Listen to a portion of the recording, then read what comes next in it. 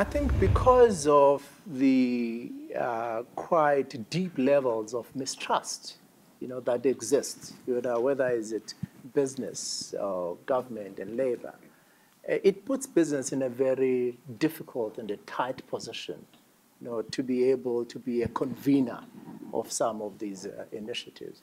Yet, it's still a very important role player, in those conversations.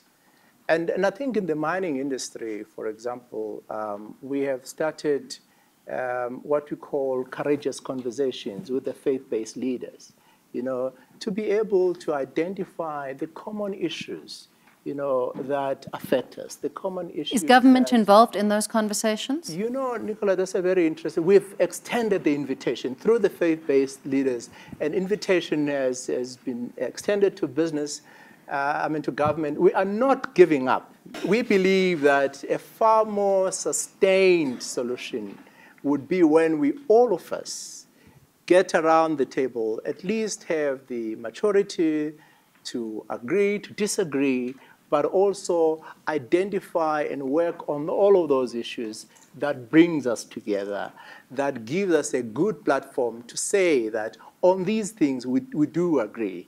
Can we at least move forward and advance the conversation on these issues?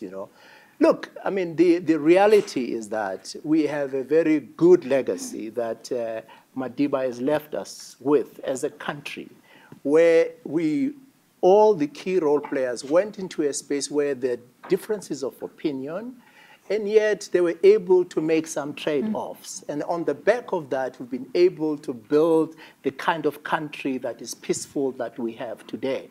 So even if we disagree, we cannot leave, the negotiating table. Even on this mining charter, we may go to court to be able to force the parties to be able to reset the conversation, but the lasting solution will be the one which is negotiated by all of them.